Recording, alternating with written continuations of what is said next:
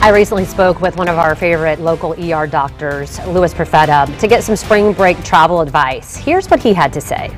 I think if you've been vaccinated and you've had a period of about 10 days after that second vaccine dose, I think you're fine to travel. If you've had antibodies, if you've had a COVID-19 infection and you have proven antibodies, I think you're probably reasonably safe to travel too. But I'll tell you, if you're maybe over the age of 50, if you're obese, if you have comorbidities, you're going to get sick.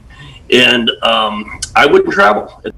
Despite that warning, that's not stopping a whole lot of Hoosiers from making plans. A popular spot for many, Florida. What do you need to know if you're rolling the dice and you're heading south? Joining me live from Sedona, Arizona, Christopher Elliott, a Washington Post columnist and Chief Advocacy Officer of Elliott.org. Good morning. Thanks for getting up early with us.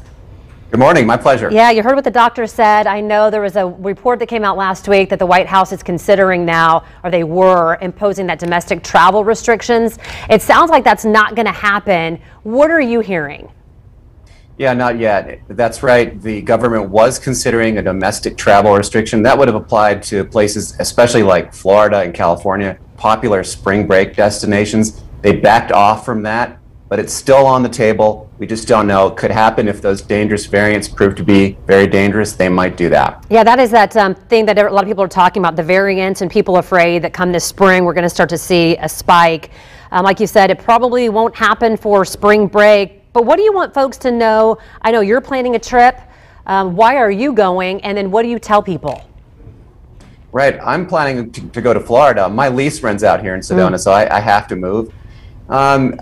I actually, if I could have avoided travel, I would have. The CDC still says avoid travel if possible. And they don't, unlike the doctor, they don't distinguish between your age group or your risk factors. They just say stay put.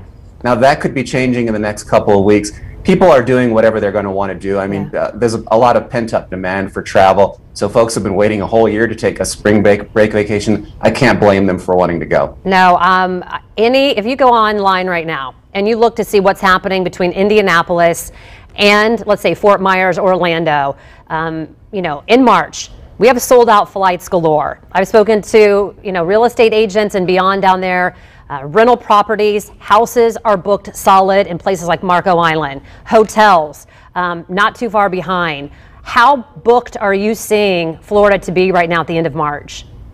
It's very booked. I'm going to be in Orlando in mid-March, and I didn't have a lot of problems getting a hotel room, but for vacation rentals, it really is booked very solid. There's a lot of demand for vacation rentals. They're perceived to be a little bit safer than hotels because you have that private space, you have your own kitchen, you don't have to mingle with other guests.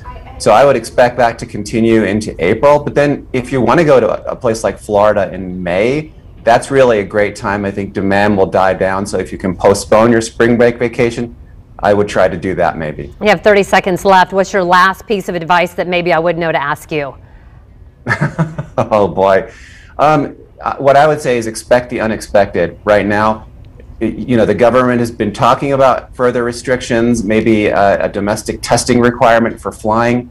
Anything could happen, so be prepared for anything. Christopher Elliott, we appreciate it so much. I hope you get down to Orlando and find a place to safely stay. We'll see you next time.